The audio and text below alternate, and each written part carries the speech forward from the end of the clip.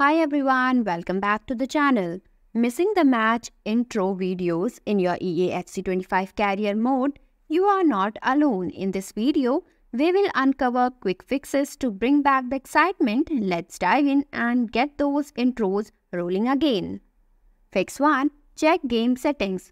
Launch EAFC 25. Start the game from your console or PC. Access settings. From the main menu, navigate to the settings option. Select gameplay settings. Look for the gameplay or match settings action. Enable full match intros. Find the option labeled full match intros and set it to always. If it is set to off or default, change it to always.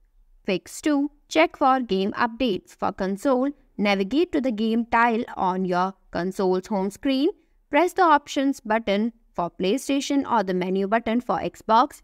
Select check for updates. If an update is available, follow the prompts to download and install it. For PC, open your game launcher, Origin, EA app or Steam, go to your library and find EAFC 25. If an update is available, it will usually prompt you to download it automatically. Reinstall the game. For console, navigate to your game library and highlight EAFC 25. Press the options button in PlayStation or menu button in Xbox. Select delete or uninstall, then confirm your choice. After uninstalling, go back to your library and select EAFC 25 to reinstall it. For PC, open your game launcher, Origin, EA app or Steam. Locate EAFC 25 in your library. Right-click on it and select uninstall. Once uninstalled, reinstall the game by selecting it from your library and click on the install option.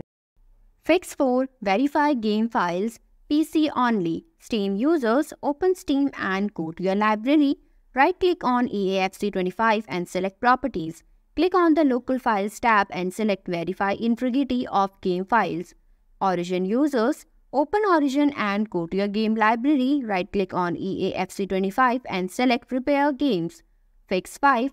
Contact EA support. If none of the above situations work, consider reaching out to EA support for assistance. I have provided the link in the description. You can directly go through it.